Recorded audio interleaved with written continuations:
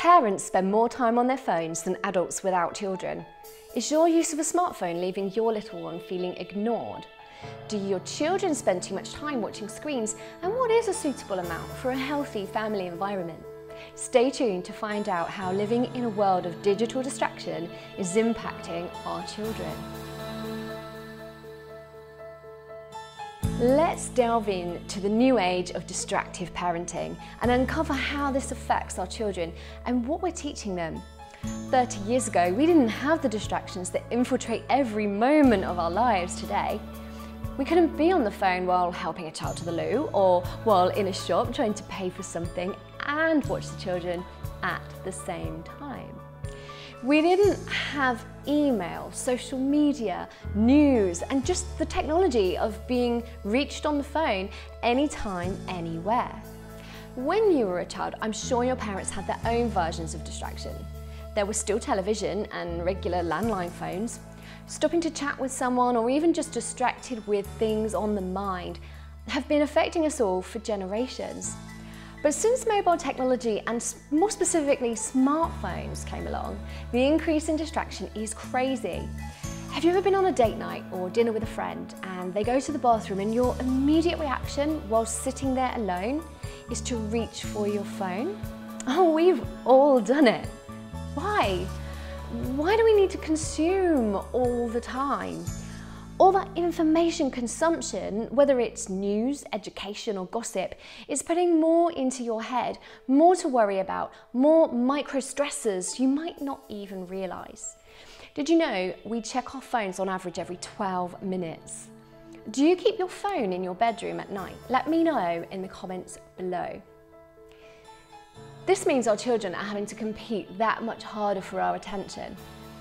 I'm just doing the grocery shopping or sending one quick email. I hear myself say things like that all the time.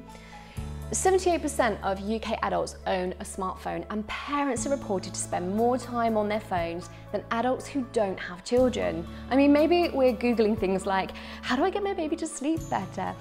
Or every other parent-baby question out there. But when our children have to compete with all the noise to get our focused attention, it can affect their behaviour as well as their emotional well-being. Research shows healthy development in young children is enhanced by the reliable presence of at least one supportive relationship. But being physically present and fully present are very different. Personally, I'm a huge fan of technology and the opportunities that it brings us today. Our children need to learn how to use it to enhance their lives, and we're not yet qualified to teach them how because we're the guinea pig generation, the first round of parents who are experiencing this advancement alongside parenting. We role model and pass the distracted living onto our children too. They see what we do, and if there's always a device in your hand, a screen in your face, they think that's what they need to do. When we're at a restaurant and we want some quiet conversation, who else has handed their little ones a screened device to intentionally distract them? Right there, we're teaching them to get distracted. Then we get upset when they're not listening to us because they're so engrossed in their screens. The stress levels that all this brings upon us is terrible as well.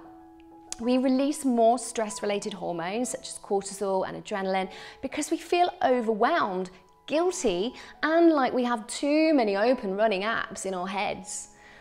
I recall not long ago, I was at the hairdresser's with my eldest getting a trim, and both he and his sister were on tablets to keep them occupied.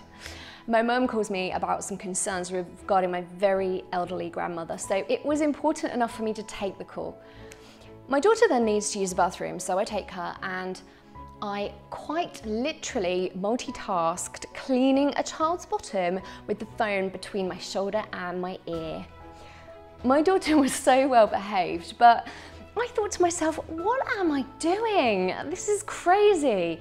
I want to be engaging with my children in every interaction, even if that is going to the toilet. In fact, this story is what inspired me to share all of this. Distraction takes us over.